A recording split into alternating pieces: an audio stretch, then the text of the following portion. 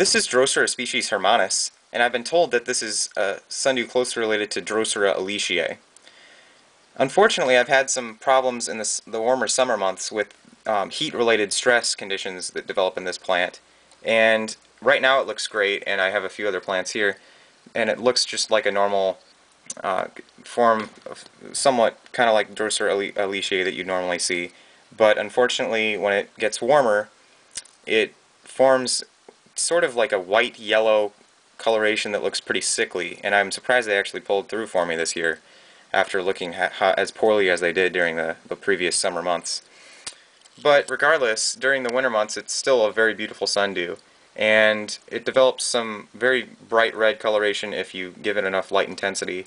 At the moment they're more of a yellowish green red kind of combination, and I really like this. I'm growing it in a taller pot here with some Drosera spatulata tamlin, but as a size comparison, it's about inch and a half or less across at the moment.